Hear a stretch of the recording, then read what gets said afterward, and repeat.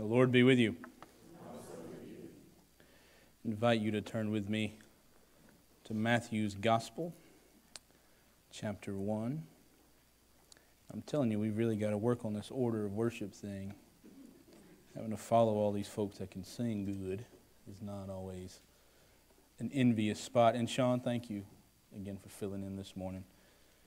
Y'all don't know if Sean's always the guy you can count on. I don't do it. Thank you, Sean, for filling in. Matthew chapter 1, we'll be reading verses 18 through 25. Now the birth of Jesus the Messiah took place in this way. When his mother Mary had been engaged to Joseph, but before they lived together, she was found to be with child from the Holy Spirit. Her husband Joseph, being a righteous man and unwilling to expose her to public disgrace, planned to dismiss her quietly.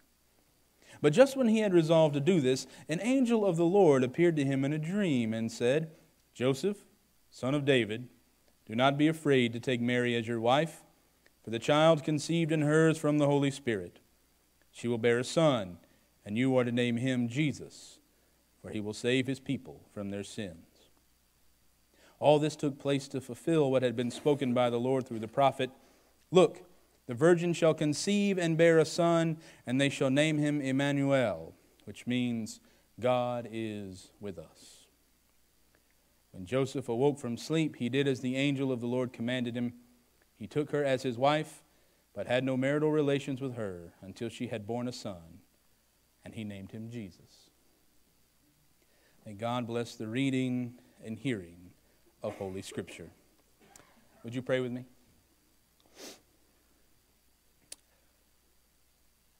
Lord Jesus Christ, Son of God, giver of the Holy Spirit, speak to us now, Lord, through the pages and words of Holy Scripture. Speak to us words that call us to do, or the things you would have us to do. Words that call us to be the people you would have us to be, that we may bring glory to your name in this season and every other. In Christ's name we pray. Amen. When I was in the 6th grade, my teacher, Miss Royals, got in the class's attention, and she called out a list of names. Now, when a teacher calls out names and doesn't tell you what for, you get a little nervous. But she called out a list of names. Now, I don't remember every name she called, but I remember two. One was a girl named Shawn Howell, and the other was my name. And while the rest of the class was busy, writing sentences with spelling words or something like that you used to do in the 6th grade, Miss Royals had us come up, and she proceeded to tell us that, guess what? You all get to be part of the Christmas program this year. I was thrilled, as you might imagine. But she told us, we're going to be doing sort of a nativity on the stage, a sort of reenactment. I was 11 years old, not really a Christian myself, was not really versed well enough in the ideas of the separation of church and state. So I was like, sure, whatever. And so what she told us was that Shawn would be playing Mary, and I would be playing Joseph. It wasn't that hard. I remember she gave me some little thin, flimsy brown thing to put on over. She said, make sure you wear some shorts so your jeans aren't hanging out. She didn't say not to wear socks. I wore white socks and some sandals, a period piece, standing up there. I remember all I had to do was sit on a hay bale. I think I sat there kind of like, a cowboy would, if you get what I'm saying, and sat there for about 20 minutes. Nothing hard, didn't have to sing, didn't have to remember any lines, just had to not fall down and sit on a hay bale. But that may have been the beginning of what has grown into a sort of soft spot for Joseph. You see, Protestant Christians, we don't even really like to talk about Mary too much. We keep Mary at an arm's length. After all, we don't want folks to confuse us with our Catholic brothers and sisters who we incorrectly claim worship Mary. We give her a nod once a year, about this time. We sing songs like, Mary, did you know? Which, by the way, of course she knew. The angel told her first. The angel didn't tell some songwriter, hey, go over there and ask Mary if she knows. No. Just my own little thing. We put Mary out on the lawn, hang her on an ornament on the tree. We pay a little attention to Mary at Christmas. But if we pay a little attention to Mary, we don't pay any attention to Joseph. We tend to view Joseph as a sort of superfluous addition to the nativity scene, as if he were our appendix. We don't really know why he's there, don't really know what he does, but he came with a set. We don't really sing songs about Joseph. Now somebody after church is going to say, hey Chris, there's this song about Joseph. I know, but we don't really sing songs about him. In fact, when we set up our nativity sets, this is true. I did this. We bought one for Cole once last year, and I couldn't tell the difference between Joseph and the shepherds. Mary, she's easy to spot, usually the only woman, stands out in blue and white or blue and red. But Joseph, which one is he? You can even buy nativity sets that have the Christ child in Mary's arms. So if you lose Joseph, it's not that big a deal. Why, Joseph is even ignored in most of the New Testament. Only appearing in the nativity stories, only mentioned once or twice. A few times he's referred to in the Gospels, but usually in a sort of derogatory way toward Jesus. Is that Jesus, son of Joseph? Oh yeah, that's him. He gets about as much screen time as Philip. Go ahead. Who is Philip? He's in there. That's about how much screen time he gets. For most Christians, it seems that Joseph is really just a non-essential character. Only worth mentioning once a year, only worth mentioning in order to explain who he is. Who's that fella sitting next to Jesus in the little loft there? Oh, that's Joseph. Why isn't one of them shiny guys with the little gifts in his hands, who, by the way, don't get there, right? Like, that's just another little thing of mine, right? They're not there. Despite how we may feel about Joseph, the truth is he's one of the most important players in the nativity story. Really, I think he's one of the most important figures in the whole of God's story. Because without Joseph, without his devotion to his betrothed Mary, without his obedience to God, the nativity story, the Christ story, could have gone very differently. In fact, Joseph is so important to the story that Matthew, unlike Luke, connects Jesus back to David through Joseph.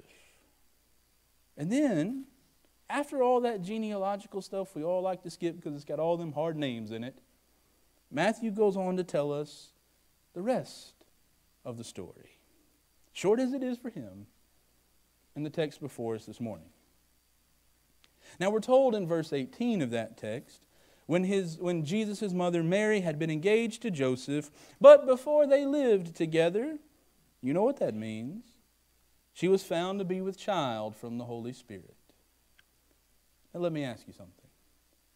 How do you think that went over the first time Joseph heard it?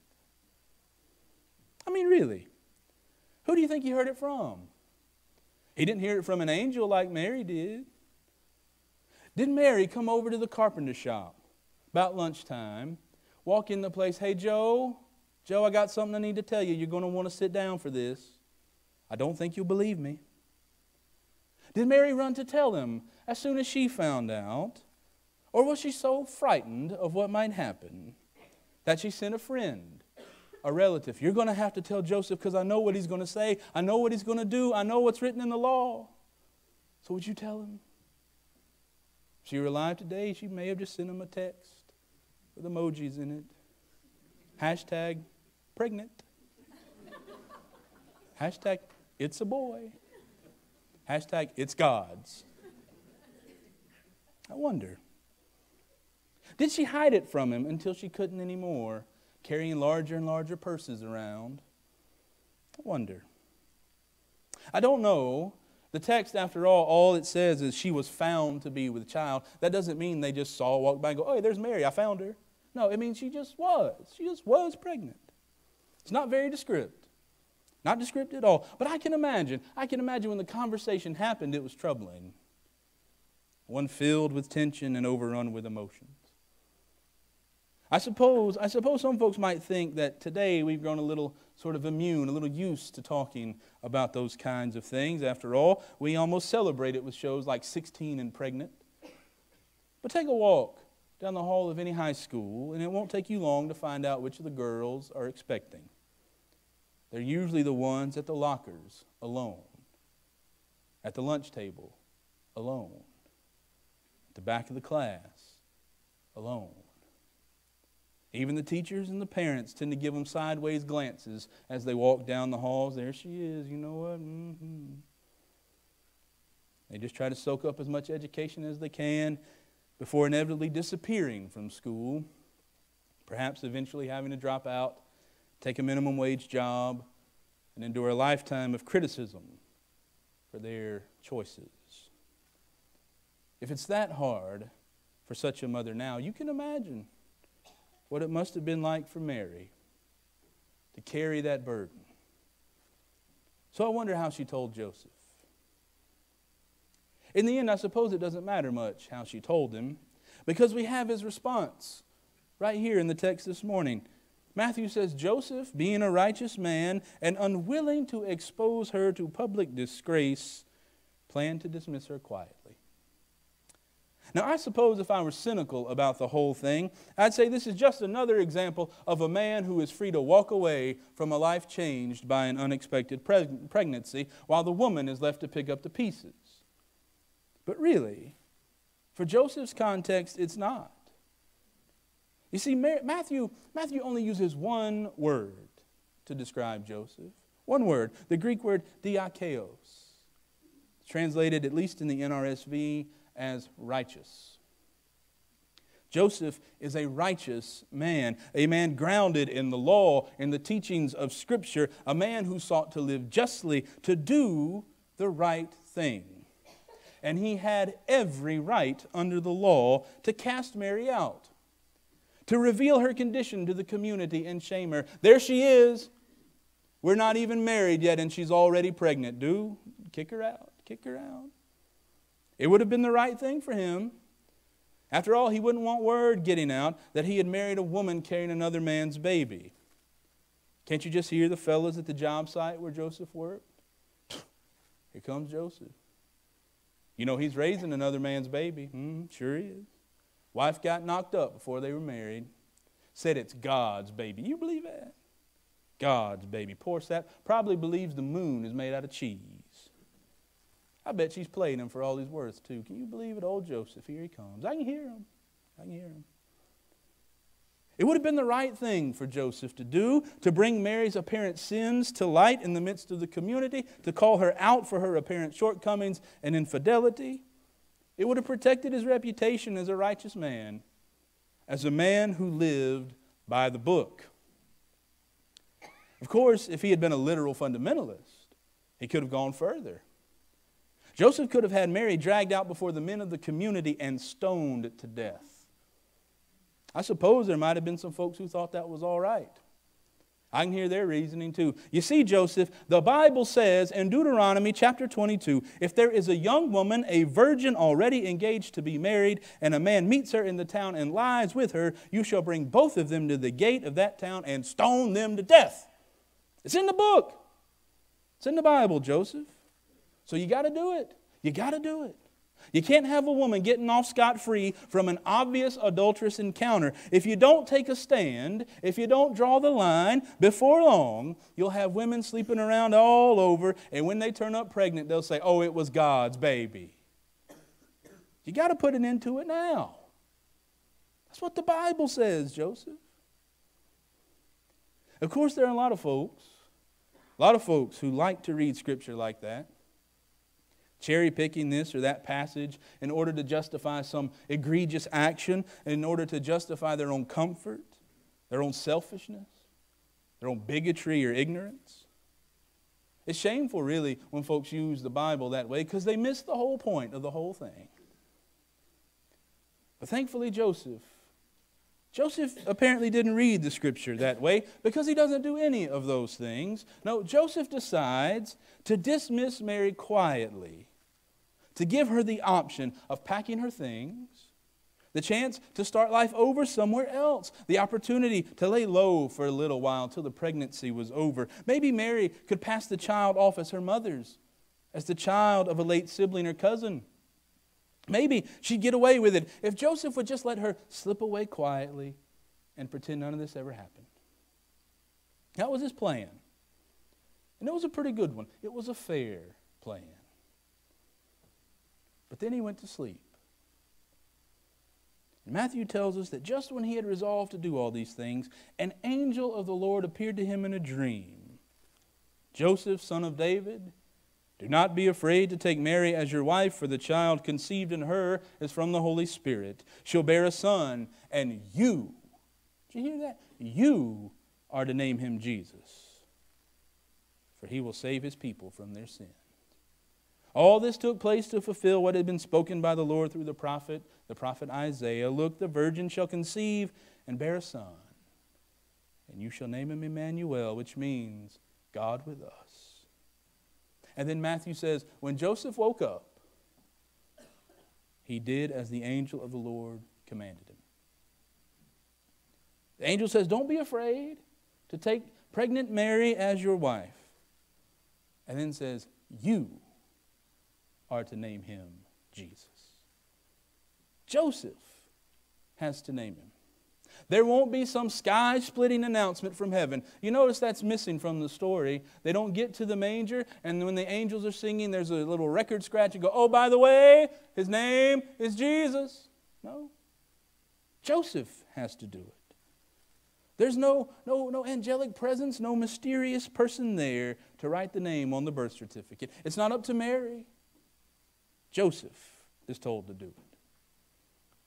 Now, it's easy to get caught up in the name Jesus and the meaning there from the Hebrew Joshua, which means Yahweh saves, and lose sight of the importance of what it means for Joseph to name the child. Because you see, if Joseph names the child, that means Joseph claims the child, claims responsibility for the child, that he claims the baby as his own to raise, to nurture, and to look after.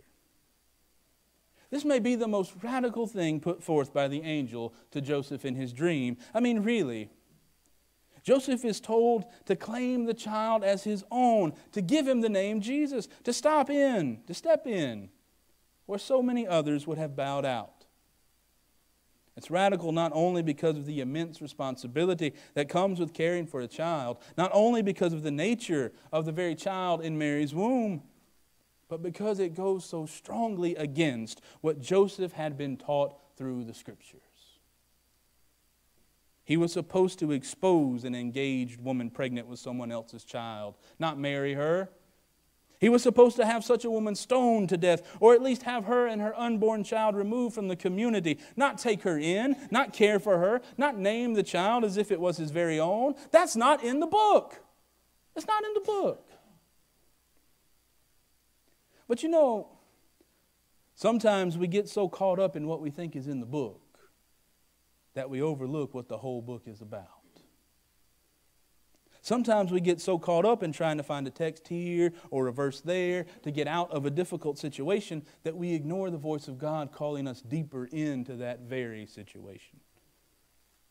Sometimes we get so caught up in trying to justify our positions and convictions with the words of Scripture that we miss out on the very living Word of God among us. And you see, I know some folks who had they been in Joseph's place, would have argued with the angel in this dream. Really.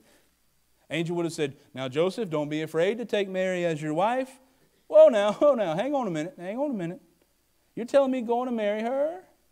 To name the baby too? You must not read the same Bible I do. Because the Bible's clear about such things.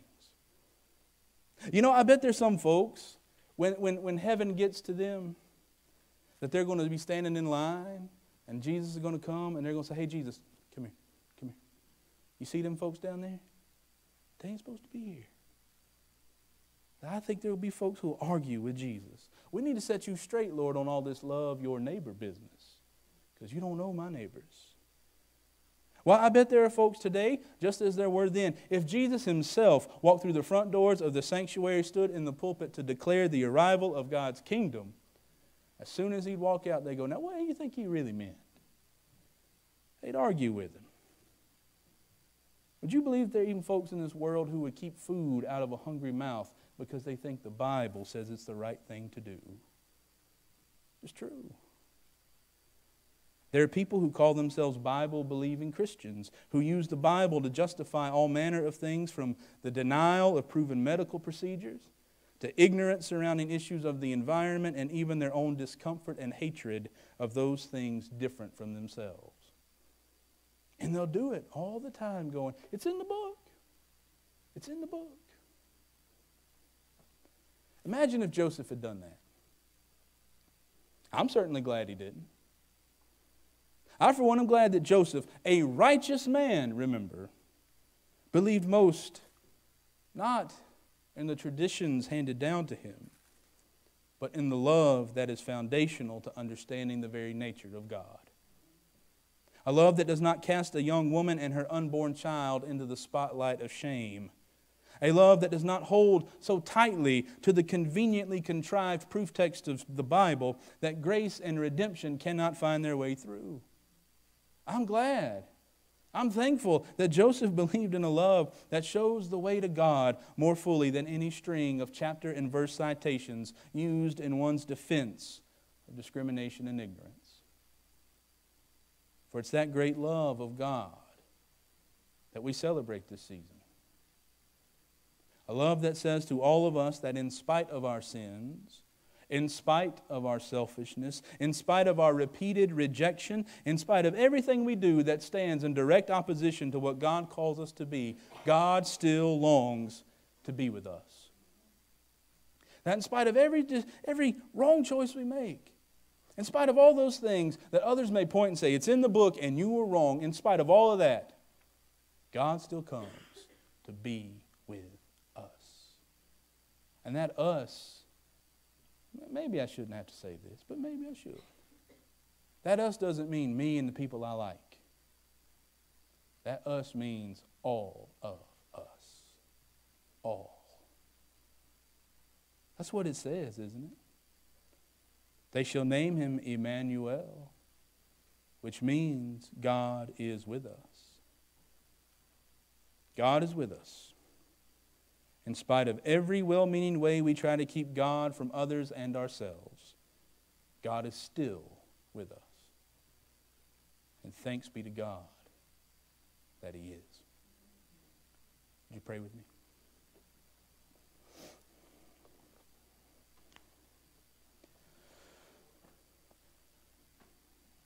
Lord Jesus Christ, Son of God, the one who was and is to come.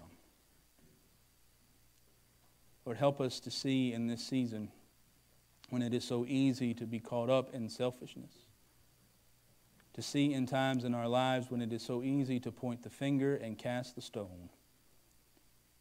God, that you have come to be with us. And Lord, that you call us to share the love that you give to us so freely to all who may cross our paths. Help us, Lord, as we gather with friends and family in this coming week, as we make our way back to this place to worship and celebrate your birth. God, remind us of the love you have for us. Remind us in tangible ways as we gather with friends and family in the spirit we feel. Remind us through your words. Remind us through your presence. Then, Lord, challenge us and encourage us to see that that love is not something we keep to ourselves, but it is love that only grows as we give it away. So, Holy Spirit, be with us now. Stir in our presence. Help us, Lord, to move in whatever ways you would have us to move. In your holy name we pray. Amen.